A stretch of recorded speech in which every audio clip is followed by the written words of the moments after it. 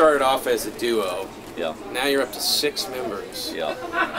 And what order did the other guys in the band join? And where did you first meet him? How'd you get to know him? Started out as 2, myself and Rob, who's not here. He's our drummer. And we got Sam, who plays, you know, trumpet, mandolin, and just about everything. You know, we picked him up pretty shortly thereafter. So then it was a 3-piece. And then we eventually added a bass player, and Joey replaced him. And then you came along, though, right? I worked with Rob in the drum shop, and you get to know somebody working with him. I told him I played trumpet back in the day, and they needed another trumpet player, so brought me along.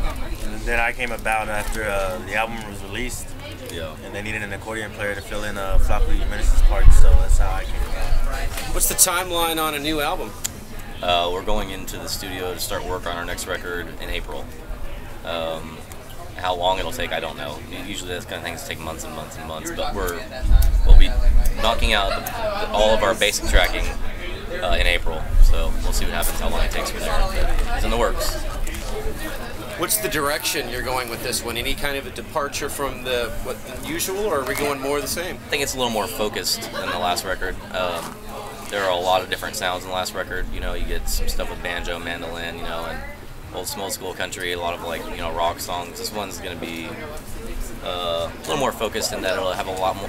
There's going to be a lot more of like country. Yeah, like old, like vintage, like kind of like vintage 70s type stuff. I wouldn't even call it vintage necessarily, but just like chicken picking and stuff like that, you know. Yeah, like more twangy guitars, more like, you know, old school sort of shuffles, stuff like that. And then we'll kind of be splitting the difference between that, and we got, you know, a lot of kind of like southwestern, spaghetti western kind of ballad type stuff that we'll be putting on there as well. So. I think we want to keep it. I mean, we want to stay like firm to, you know, what the band started as, which is having that landscapey sort of like, you know, southwestern feel to it, and incorporate that, I guess, into, you know, this I wouldn't even call it a new direction, but this more focused album. You know, still keep the same idea going throughout the whole thing. So.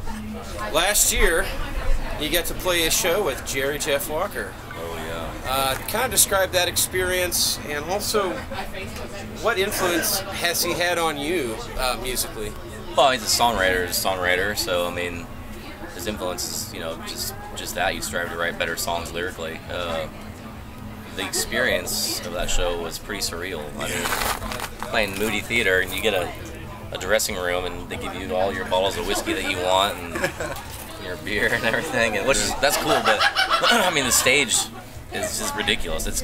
You don't really get very nervous playing shows anymore, but as soon as you step out on that stage, you're like, yeah, I'm pretty goddamn nervous right now. Yeah, I feel like you sort of know you're in the big time when you're like back in the green room or backstage, and there's like a dedicated like bathroom for you. You know what I mean? 'Cause we're so used to we're so used to like being at like dive bars and being like, all right, what restaurant am I gonna have to like duck into so that I can like, you know, drop one real quick.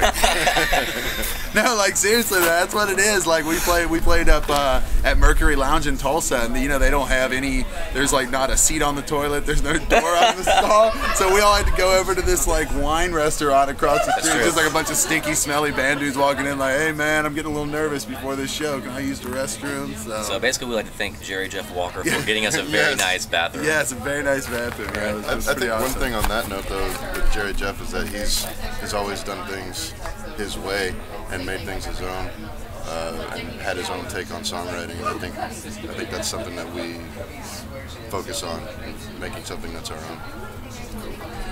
All right. That's not true, actually. So. Just leave that out. Yeah. What is your favorite breakfast cereal? Definitely Cookie Crisp. Dude, seriously? Yeah, Cookie Crisp. I love Cookie Crisp. I know Cookie Crisp is awesome. I just had it the other day for the first time. I'm going with Cookie Crisp. Yeah, it's so good. I don't really eat breakfast cereal, but oatmeal when I do, I guess.